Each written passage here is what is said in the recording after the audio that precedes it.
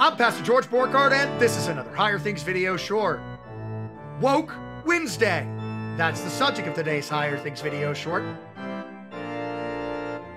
Like, subscribe, ring the bell, get the app, donate.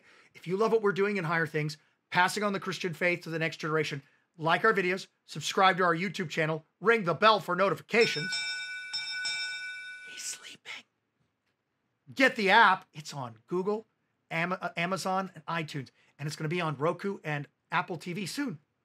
And donate. Your tax-deductible gift keeps Higher Things, a youth organization all about passing the faith to the next generation. Keeps us rolling. Give right there today. Today, we have a special guest on Higher Things TV, Erica Jacoby. She is the executive director of Higher Things. That means she runs the joint. She is also a former high school teacher, public school teacher. And so we're going to talk about woke and being woke with Erica. Erica, how are you doing? I'm doing great. Thanks for having me on today. I'm not sure either of us is woke enough to do this segment, but we're going to try to do it justice.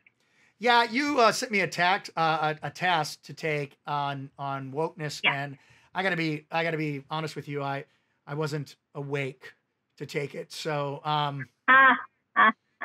I wanted to see how woke you were in comparison to me. I'll admit I cheated because I knew the answers. Yeah, I'm very woke. Please forgive me for that joke. That we're in a time that's very, very serious, so a joke like that's going to get me in trouble. But if you would give me the history and the meaning of the word woke and hashtag stay woke, all yours, Erica.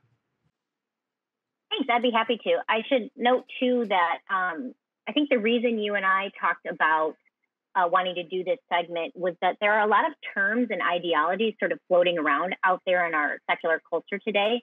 And so I think it's important for us to give those terms to the parents and youth and to help sort of figure out what they mean and if they work with the Christian worldview or if they don't. So thanks for doing this with me. I think it's going to be fun. So on to your question. What does woke mean? Urban Dictionary has woke meaning that you are being aware and knowing what's going on in the community. It also has specific ties to racism and social justice. So someone who is woke thinks for themselves and is able to see how classism, things like sexism and racism affect life here in America. Woke itself, the term woke, began to be more tied to the Black Lives Movement after the 2012 fatal shooting of Trayvon Martin in Florida. He was a 17-year-old kid who ended up getting shot by a security guard. You can Google that story if you're interested. After that shooting, the hashtag Stay Woke became very popular in social media posts to remind readers to sort of look past the surface in news and media outlets and to encourage them to examine their own privilege. And by privilege, I would say maybe because you're white, you would have more privilege in the United States, but sort of that concept. Not woke would mean that you can call somebody out, right, for not being this way, and maybe even cancel them or delete them or erase and unfollow. I know kids in my school did not want to be thought of as not woke. You were not a good person, if that makes sense. All right. Did I answer your question? Oh, yes, you did, but I need some examples. As okay. An old guy, I need examples. Okay. So an example of something that would be woke would be, I'll give you a high school example that went on in my high school. There was a group of students, woke students, let's call them, because that's what they were, who noticed a need in PE classes that some of our extremely more disabled special needs students weren't able to do gym the way everybody else was. So they wanted to include them. So they asked for and got a semester added to our course catalog of inclusive PE class.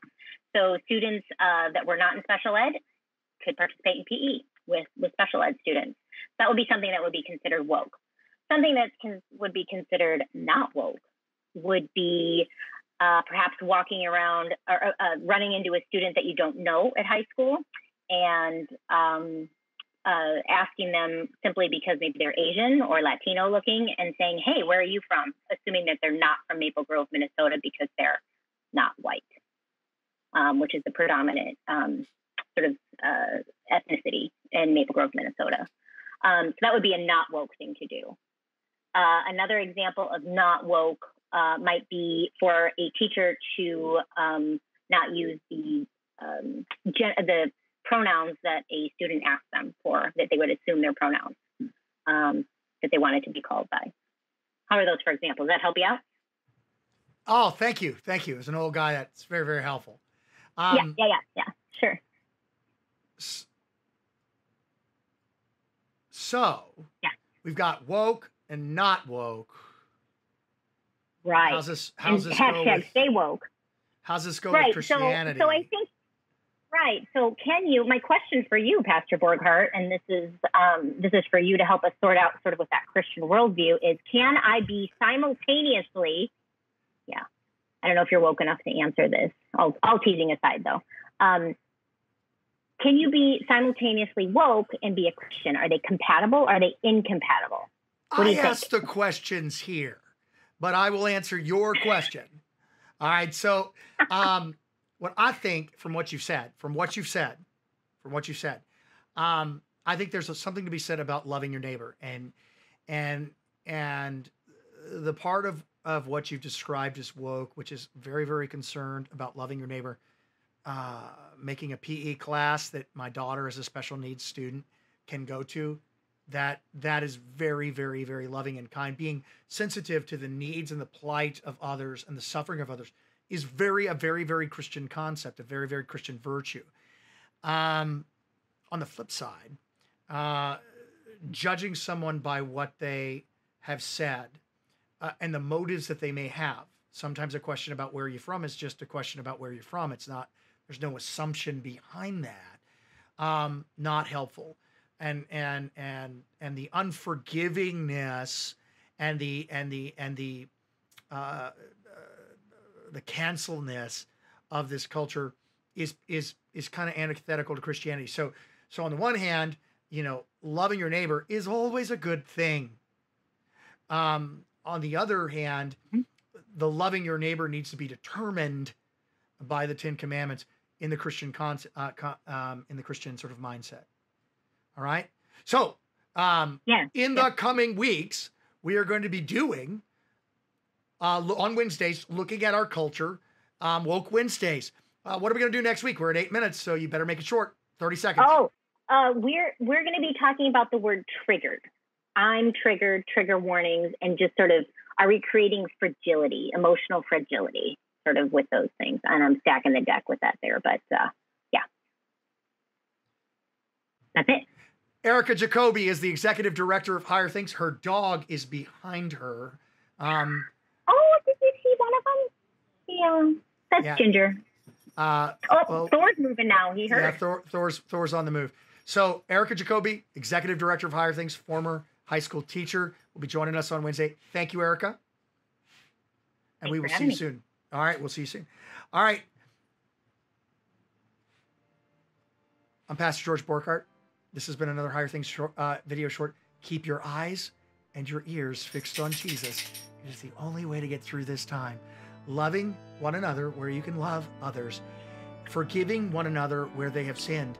And directing them to the place where we all need to go, which is the one who died for all, Jesus. I'll see you next week.